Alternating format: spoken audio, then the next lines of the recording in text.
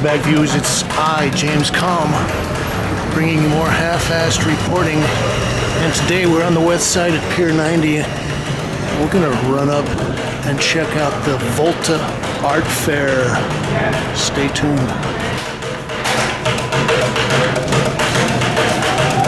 Okay, well, we'll see if we can schmooze a ticket here. It's the first week of March, and that's what they call here in New York Art Fair Week. So they've got the Armory Fair, this show, Volta, Pulse, Scope, a couple of other ones.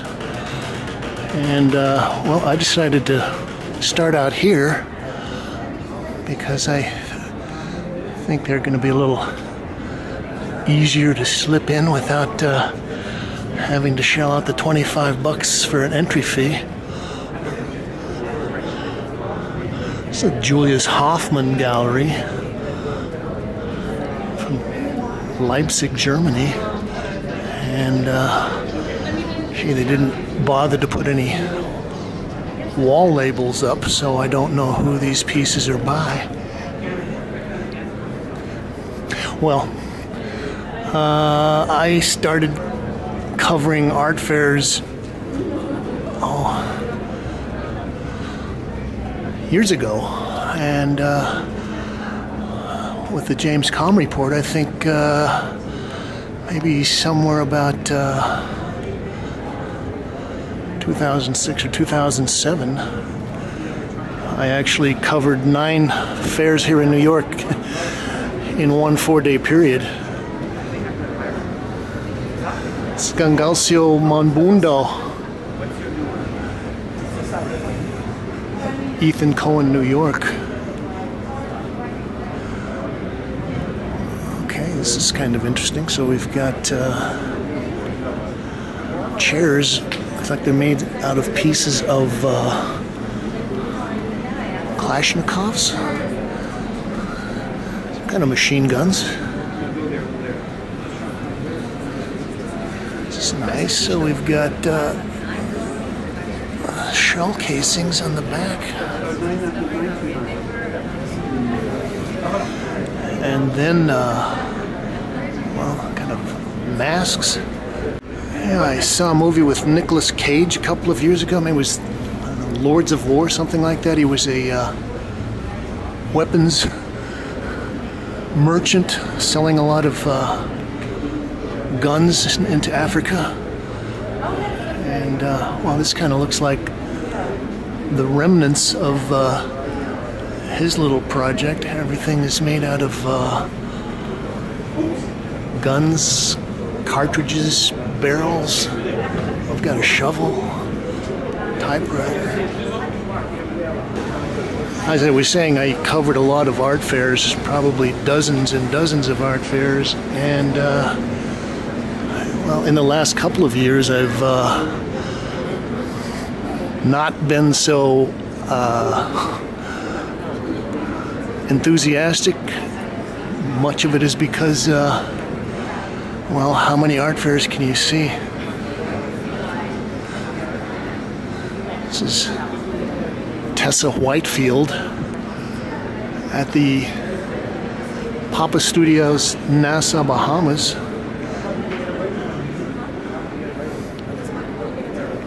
Okay, this is a fun piece. So they've got little stars that are cut out of plywood and strung up like beads. Makes a little arch, and well, some figurative painting.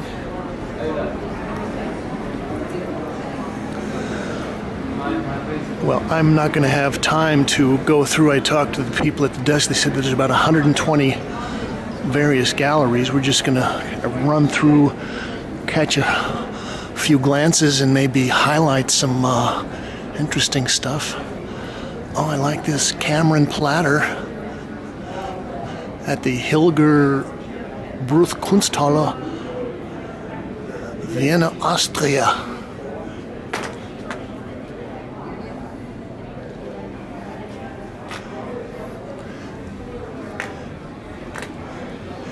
And okay, this looks like maybe color pencil on paper, markers.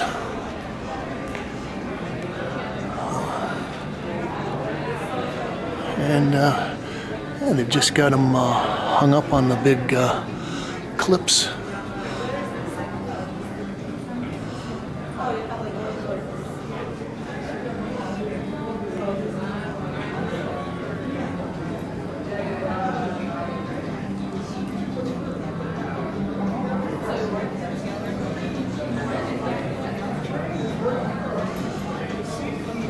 Tom Anholt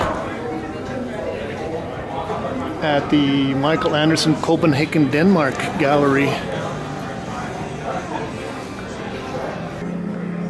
This is more Tom Anholt? Yes.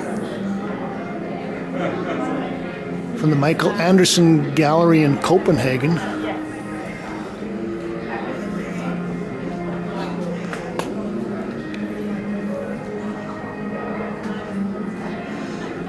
That's probably about 5 by 4.5. Well, I was kind of looking at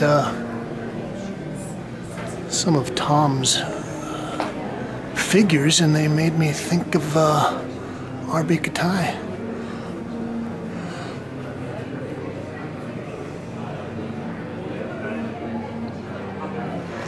I like this with the aqua blues, ultramarines.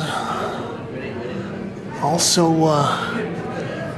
yeah, it's a very nice, rich surface with a lot of glossy versus matte, rough versus smooth, chunky versus washy.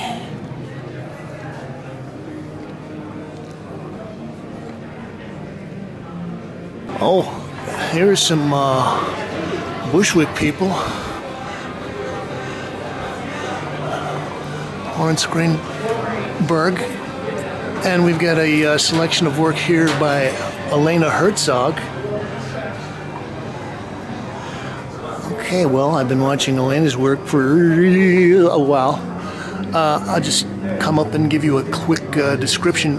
What a lot of her work is dealing with is fabric and staples, and she kind of wears away the fabric. Various kinds. This is a carpet. This is also a carpet. So she'll staple these down. Sometimes she does this on site, and I guess these pieces are transportable, so she's got them mounted on, I don't know whether that is sheetrock or particle board. She just abrades them until it kind of wears away the fabric, and you get kind of an abstract pattern. Hello. I'm good. How are you? And this is your side of the show. Congratulations. Okay, so this is work by Meg Hitchcock. Well, one of the words that I don't want to use too much, but I think is very applicable in Meg's case, is obsessive. Now, we'll get up and look at these closer. Meg makes these fantastical collages, and she clips out letters, and I believe this is from her series where she's taken the letters from the Quran, and then she's kind of mixed them in collage forms to say different things. And well, sometimes she creates images, or say figurative images. Other times it's more abstract. O Brahman, free us from the bonds of death. Letters cut from the Bible. Okay, so she goes both ways. Take the letters from the Bible and convert them into verses from the Quran. if you go back on the James Kalm report, I don't know what, 4 or 5 years, we covered a show that she did at Famous Accountants on Bushwick. Didn't bring it up. You didn't bring it up. What's the say? Actually, I think Meg might be one of the most outstanding artists that has come out of the Bushwick community.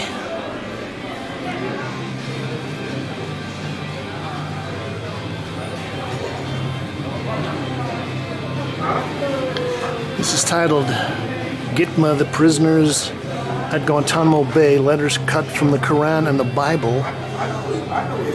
So maybe we've got the names of all the prisoners? I said, no, you don't. I know where it's at.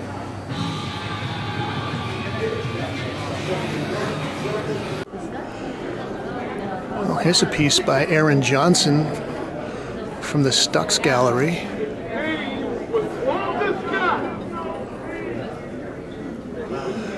And, well, I think I covered the show by Aaron, or at least have seen his work maybe in some group shows years ago when he was showing at Rare, I believe. More Aaron Johnson. It's titled Mescatero.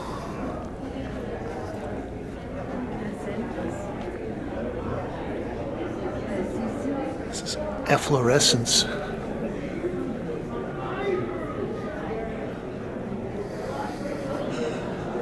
Well,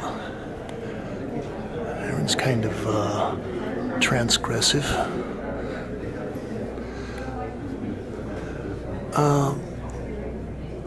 I enjoy some of the technical stuff that he's doing on the pieces like this that are kind of laminated.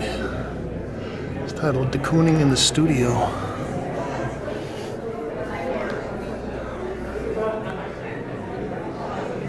Well, this kind of makes me think of Ensor.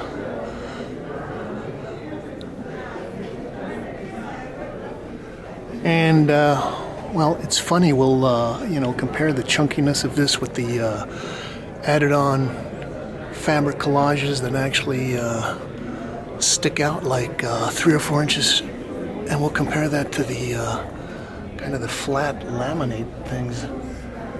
It's called Walking the Tiger, acrylic on polyester knit mesh.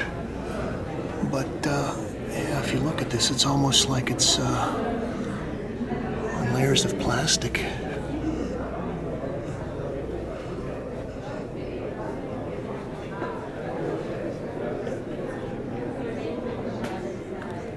Oh boy. Well, this is one of the reasons I decided to come here.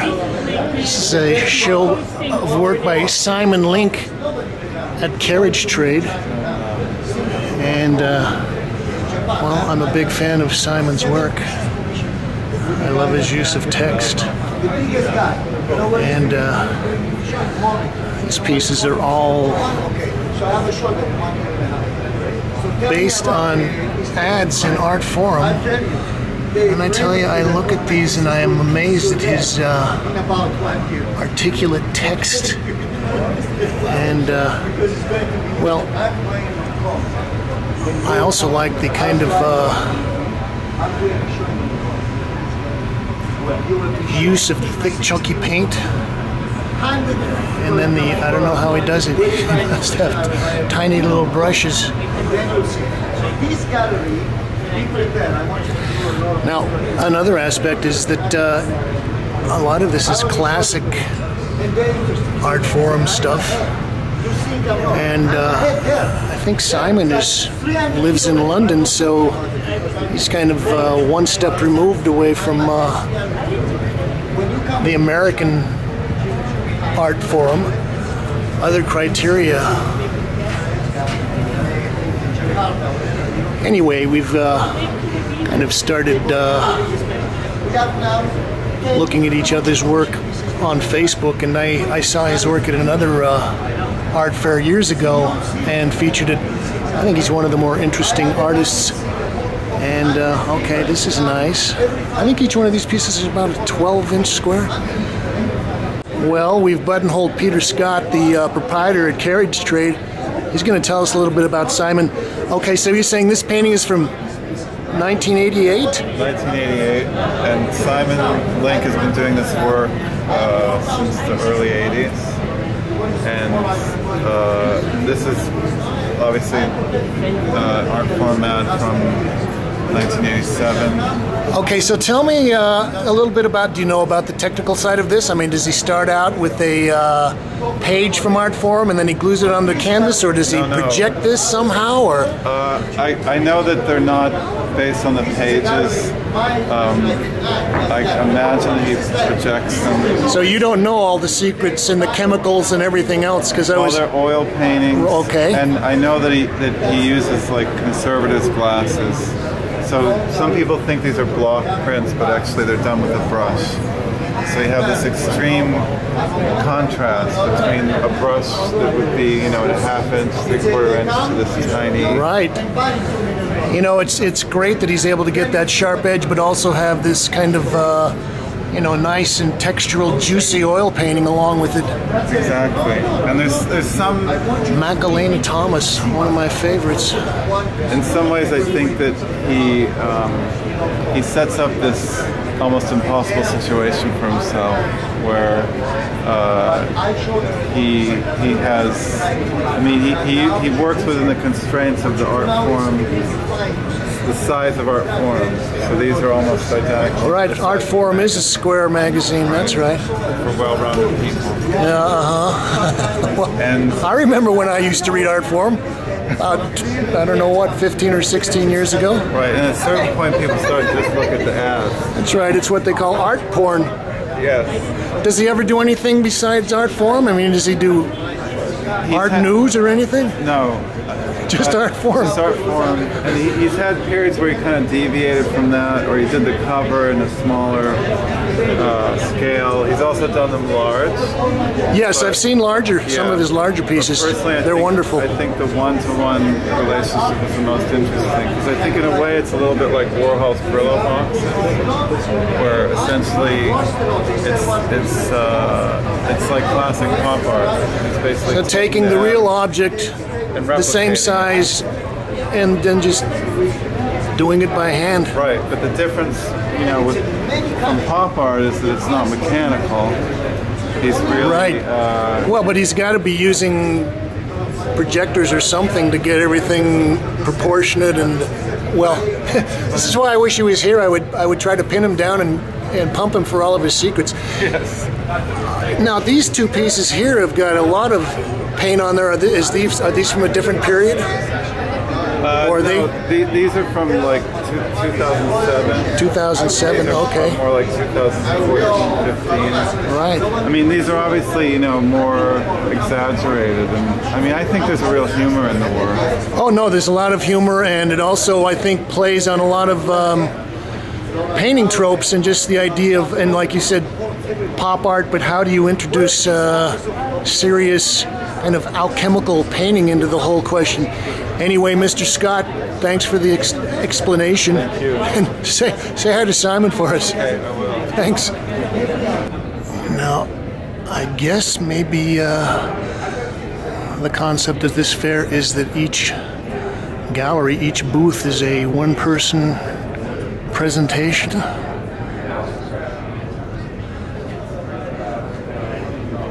So in that way, it's kind of nice. It's not so confusing. Skylar Fine, Jonathan Ferreira, New Orleans. Okay, so yeah, we got giant matchbook covers.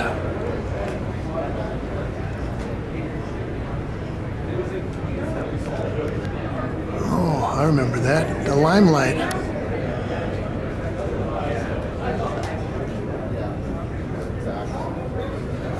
Well, sometimes it's hard to beat the punchy designs of a matchbook cover. Oh, I like that one. Nels. So they've got a couple of curated spaces here. Doreen Garner.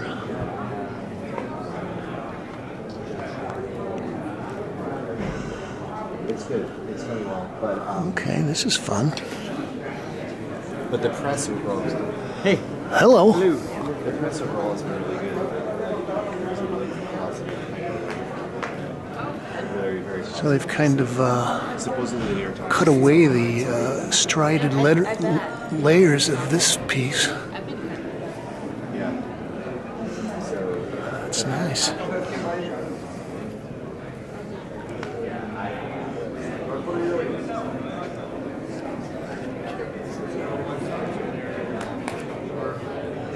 Well, I wrote a piece a couple of years ago talking about going down to Miami and trying to visit, I don't know, about 18 or 19 art fairs, and maybe some of this is fabric in there, maybe colored plaster of some kind. Anyway, at that point, I said to myself that when you go to an art fair like this and you're running past hundreds and hundreds of booths, you get about 4/10 of a second to decide whether you want to stop and look at something. This is a piece by Kate Clark titled Lingering 2016. Antelope hide, thread, pins, clay, rubber eyes, foam, and wood.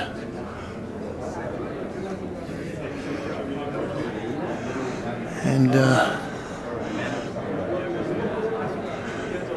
it's another piece by Kate. It's titled Behaving. Bear cub hide.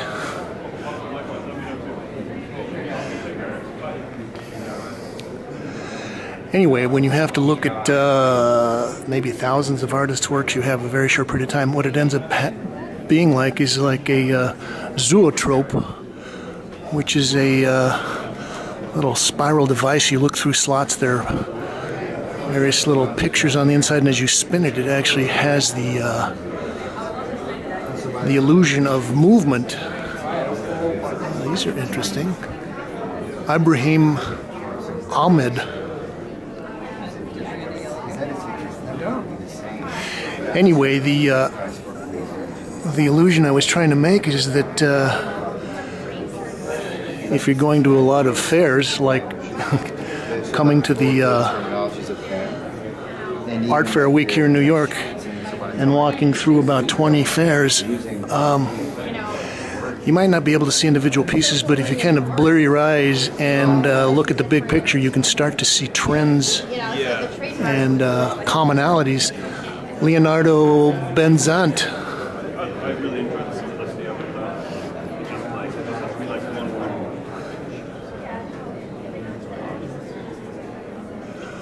These are on unstretched canvas. It's like oil stick and oil, maybe.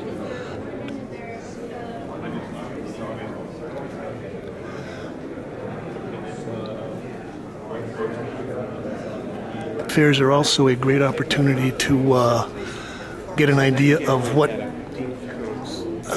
is popular in the market. Kazuma Koika, Osaka, Japan.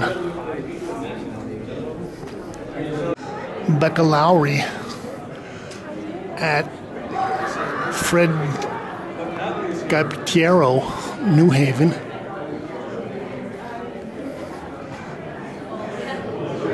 Oh, this is fun. It's kind of it's like carving, weaving, wire constructions.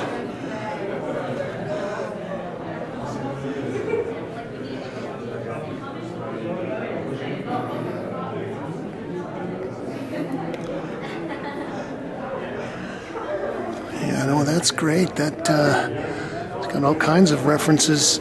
Mexican ceramics, weaving, and kind of like the weathered-looking, worn and torn surfaces.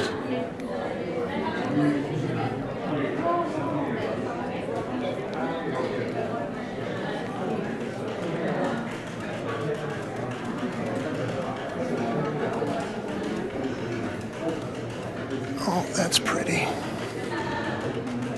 Laura Bruce, New Art Projects, London. And I don't know, maybe I'll get back up here and pop in and see the Armory tomorrow night. I'm not sure. I think there are probably at least 6 or 7 fairs. So, this is James Kalm coming to you from VOLTA on the west side. The VOLTA Art Fair. Thank you, Kate.